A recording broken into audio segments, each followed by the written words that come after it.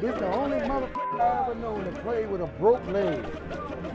No, really, he played with a damn broke leg. You didn't know that?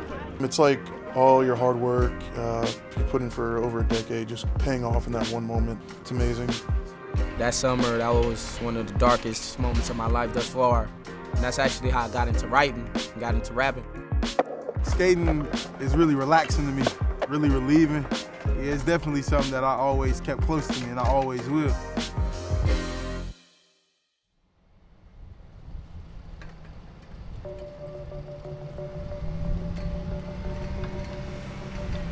Yeah, definitely. It really just all set in right now, you know, like back home, and you know, I had a little moment with the family, but it's all been kind of a dream until right now, seeing that and everything. It's crazy. We've been out the last 2 weeks and just down at our hometowns and stuff, just training and making sure we're in shape. So finally you come here, see my locker, you know, trying on shoes, and it's amazing. And I mean, I'm excited to get started. Like, you just know a lot of people don't get to experience, like, having your name up here in the NFL locker. When I looked up and saw it, like, and actually got to touch it, man, it was a whole different feeling. It's like all your hard work you put in for over a decade just paying off in that one moment, that one phone call, and it's overwhelming. It didn't set in until now for me, so it's amazing. Hello? Les Snead, Los Angeles Rams. You want to be an LA Ram? Yeah. Whoa! Took a huge lick. This is how you do it in the big leagues. Yeah, he's bringing the juice this time. Tate, and then goes through his progression, nowhere to go, and sacked. Man, that guy can play football. Yeah, you think? Kelly. Well, he broke out the backside. Kelly. Since I've been able to pick up a football, so it's been since I was about 5 years old, and I always just thought, like, man, like, if I can do this forever, I would love to be able to be a professional football player. Wake up every morning and play football, like, that's a dream come true for me. Really, today was the first day that we really had all of our rookies here with the drafted players and with the undrafted college signings that we've made. You know, a lot of new faces around here, and it was a good start today. Coach, did you notice how nervous some of them were? And if you did, how did you calm them down? Yeah, you know, a lot of wide eyes, but it seemed to be that they were excited, Jim. Just telling them to take it one day at a time, making them feel welcome. They're a part of this family now, so it's exciting. You know, the team room was a lot more full this morning than it's been with about 65 guys now that we've got almost that full 90. And my second part to that is, how do you feel kind of about maybe your next layer of depth with this roster? I think that's something that we're extremely intentional about developing. I think Les and his staff did a great job being able to identify a lot of these players, and they worked in coordination with our coaching staff for what was a really smooth process with the draft and being able to sign our free agents afterwards. And then we're excited about getting these guys in here and seeing, you know, what type of role they're going to carve out for themselves.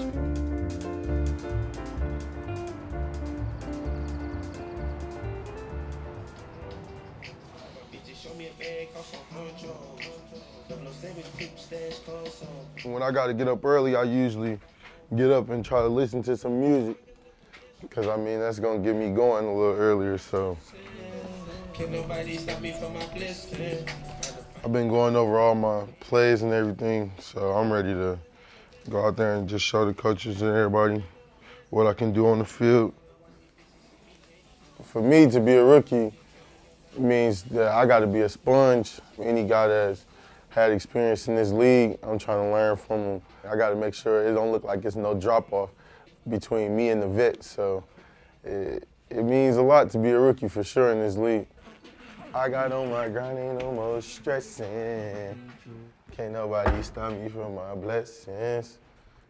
I mean, I wasn't one of those highly drafted guys, but I feel like I can compete at any level. So yeah, I definitely got a chip on my shoulder. Hello?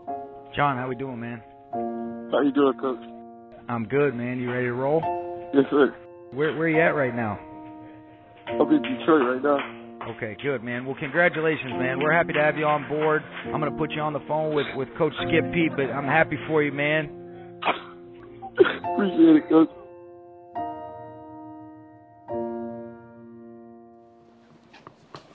Oh, with no face mask, you say, huh? No face mask. I don't get this on camera. And then they're going to get it on camera, too.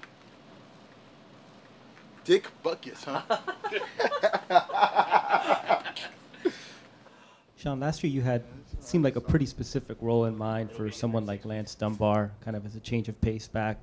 Do you see John Kelly kind of similarly, and is he ready to be a guy who maybe allows you to get Todd Gurley off the field? When you look at it, John's a physical, violent downhill runner, did a lot of good things at Tennessee. Kelly plays bigger than he is, 5'9", 205, but he's pretty physical. Trying to dance outside, and he got the edge. Kelly, touchdown. Man, that guy could play football. Yeah, you think? In terms of Lance, where he's already had some production in the league, you could really see what his role was and what a nice job he did as that change of pace third down back for the Cowboys throughout his career. We've got confidence in John, but I think he's got a chance to earn a role based on the way that he plays and practices day in and day out.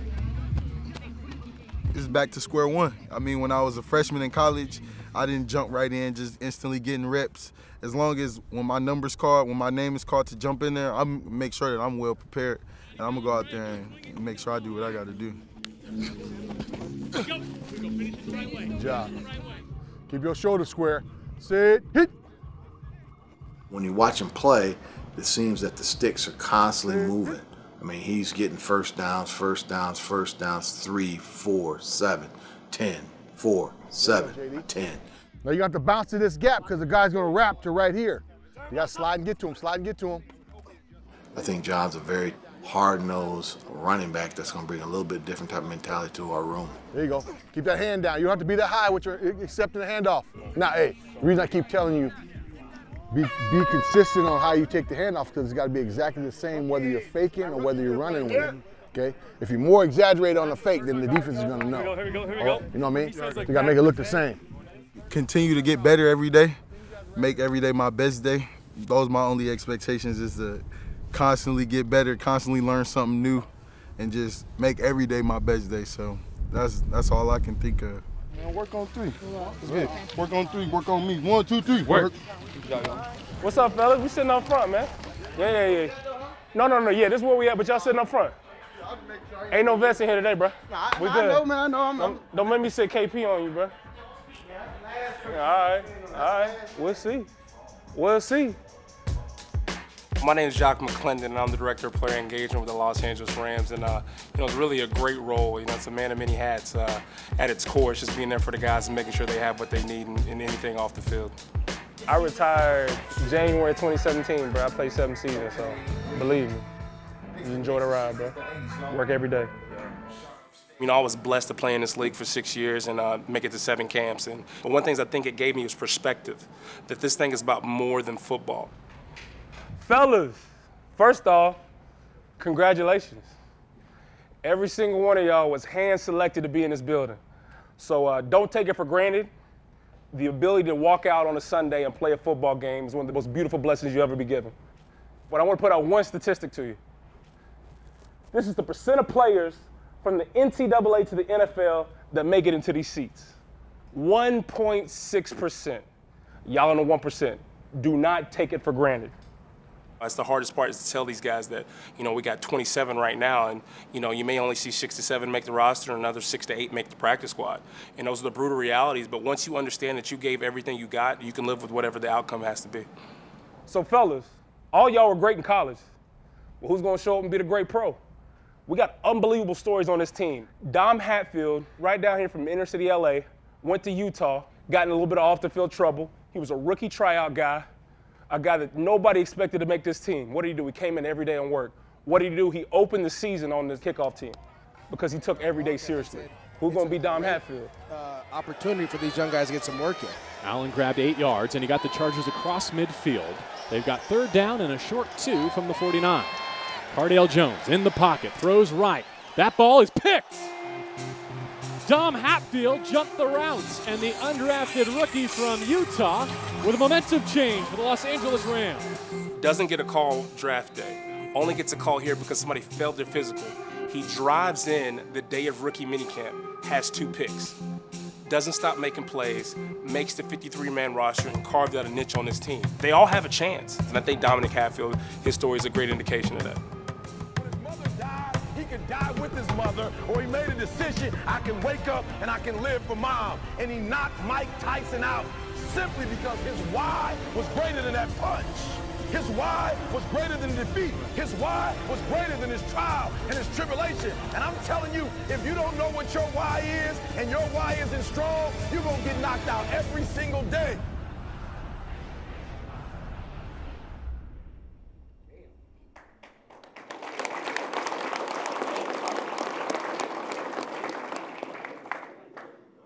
I just want to talk through a few things. So our program is called our Cleats for Character program. So these cleats that you see on these tables, we are donating it to y'all. The reasons why we're donating, one is because we believe in you, but two, we want these to be reminders of your worth and the power that you have. As you all shared your stories, and I want you to own your story, but never forget your worth. So a little bit about me, man. I'm from the district. The same thing y'all was doing. But just like he's saying, I found a way out. Got a full scholarship, whatnot. But even when I did that, I went to jail too when I was in college. You feel me? Booked for a robbery. And it was really that time I didn't do it, you know. You feel me? But that was all the bad stuff I was doing. You feel me? It finally had caught up to me. Being there today with the young kids reminded me of a younger me. That I was there, I was them. Just them being able to see me and what I did, and then when I actually opened up, they were shocked to hear that coming from a person in my shoes, a person that's playing for the NFL Rams. This time last year, Dominique Hatfield didn't know what his future in football would look like. Hatfield, sophomore going into junior year, over the summer, I was arrested, convicted for a robbery. Which I didn't do. First off, the description of the suspect was 6'1", 190.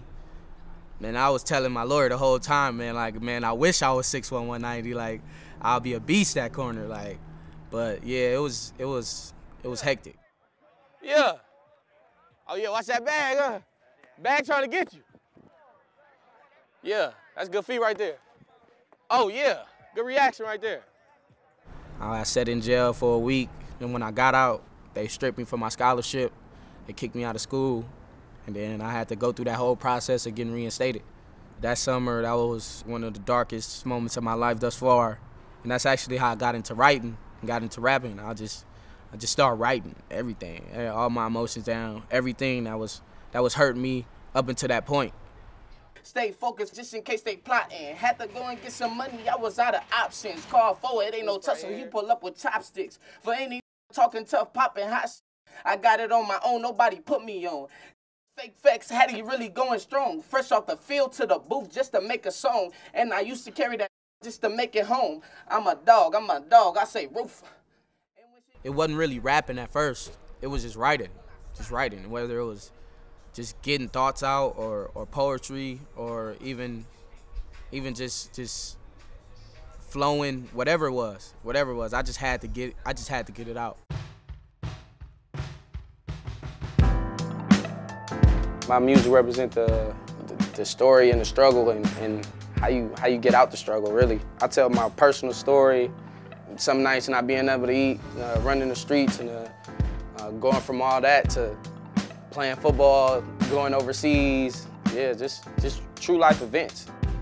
Football led me to this. Once football was taken away, and if it was never taken away, then I probably never would have found another outlet. But once my first love was stripped, I had to find another one. Rapping definitely my second love. I wasn't able to be a first round. I wasn't able to get drafted. You know what I mean? I got in trouble. I had to find a different route. When I got that shot, when I got my opportunity, I took it and ran with it. So I know for a fact, y'all gonna get out of here. And when y'all get the opportunity, y'all gotta take it and run with it. Let's get it. Let's get it. Hatfield faced assault charges from one incident and robbery charges from another. But after a one-game suspension, the senior cornerback appears to have turned his life around. What up top? Oh yeah! Oh yeah! Oh yeah! Yeah, baby! If I can do it, they can do it. If I can do it, anybody can do it. Coming from my situation, single parent mother, going to college, getting it all taken away from me, then being blessed to get it back, and then joining the Rams and playing in front of my hometown. Just, if I can do it, anybody can do it.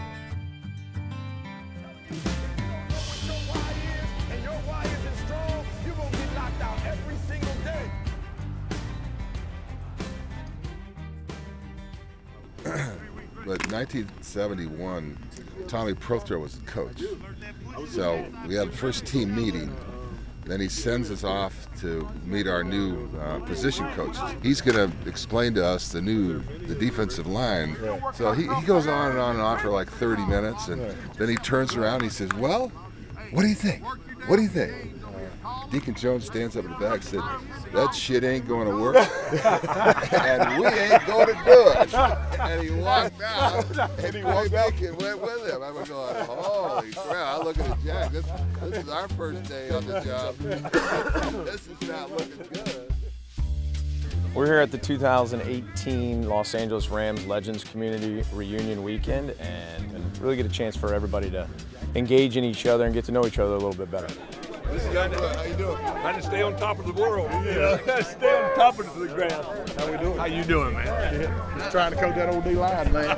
Hard way to make a living. This the only motherfucker I ever known that played with a broke leg. No, really, he played with a damn broke leg. You didn't know that? I've been looking for you forever, dude. I always miss you whenever I see you, dude. Whenever I see you on the tube, I was like, Jack gonna be at this thing or what? Because I don't come to. Kyle Eversgerd has done a tremendous job of bringing us back together. We're a family. I mean, especially us that only played with just the Rams. It's a tremendous asset, I think, for not only just the franchise, but for us. It's gratifying to come back and talk to these, your teammates and find out, what do they think about that, about those years. He's looking, he's going to run. He's hit by Dreyer. He bobbles, the ball's free. Bouncing around, Youngblood's got it. He's heading for the end zone. Back in our days, we developed a relationship with everybody in that locker room. And that's what allowed us to be a good football team. We trusted each other, and we got the job done. So, Jack, what are some of your impressions, watching what's happened with the Rams? What are kind of some of your impressions? They're on the right track now. Here we go, man. No balls on the ground. Let's go. Tremendous athletes. These guys are, phenomenal athletes. Now, I'd love to watch them be good. We saw a lot of that last year. We respect the hell out of all y'all, and thank you so much for being here with us. We want to break it down on Rams real quick. Hope y'all get in here with us real quick. With that, Rams on 3. 1, 2, 3. Rams! We're not just a football team. We're a family. And we respect each other. It draws us, us players together. It's week 1. Got done with that. It's my day off, so I'm about to go and get me a board and go and relax a little bit, man. Well, I mean, for me, like, when you get a board, you gotta make sure you got a board that fits your feet, you know what I'm saying? But I'm thinking about having this board longevity while I'm here. So I'm gonna try to get one that I can keep for a minute while I'm down in LA. The type of skating that I do now, like when I'm like doing bowls and like ramps and everything, like I don't want wheels that's like too hard because I won't be able to slide. So I get like softer wheels. I'm about to get bearings to go inside of the wheels. That's gonna help it rotate more, so it's gonna help the speed. And I'm gonna get trucks, which is gonna help my grinding. So I gotta make sure I see how everything's gonna look on the board first before I end up riding it. I should be able to skate a bowler too.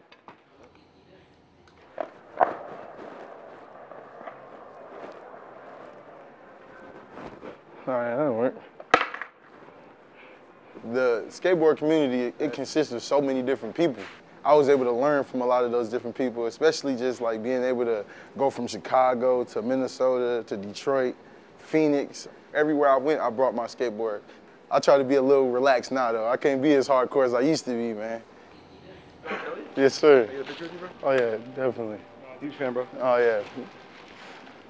Look at this here, bro. Oh, man, appreciate it.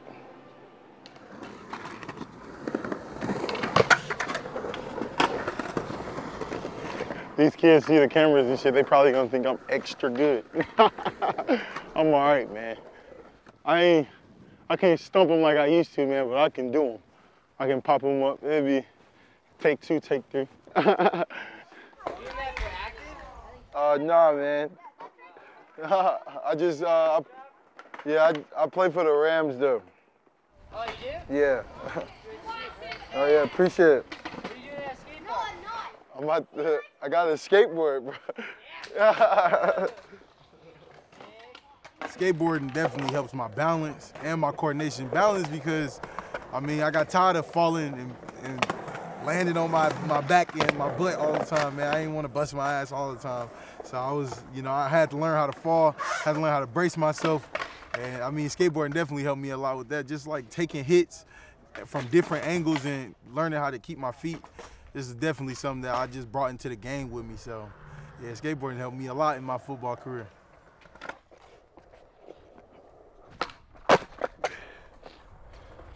That was clean as hell. I'm not gonna lie. Hey, that shit was huge. That was a big one. The coaches always say the same thing. They always just be like, don't be out there trying to get hurt on the skateboard. I mean, I've been skating for so many years now. I know what I should and shouldn't be doing, what I can and can't do. But at the same time, it is kind of a dangerous sport. But that's the same thing as football, though. So, I mean, I take limited risk out here.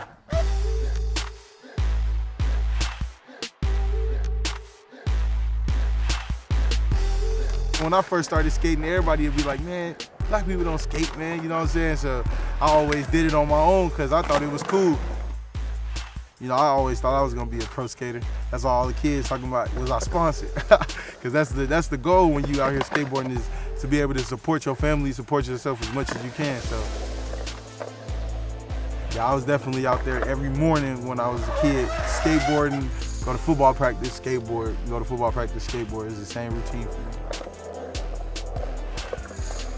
Yeah, we got a few scratches here and there, shows that I've been out here grinding on. I did a couple of tricks today, man. I wasn't just out here cruising around, so trucks got a little bit of scratches on it, put in some work today, but I got my stickers, a lot of them look pretty clean right now. I'm gonna make sure next time y'all see this board, it's gonna be a little bit more broken in, I'll say. Skating is really relaxing to me, really relieving. It's not football, So I feel like when you in a sport, a professional sport like that, you got to find things other than just that sport to ease your mind. You know what I'm saying? You don't want to be wrapped up in it 24/7, but it's definitely something that I always kept close to me, and I always will.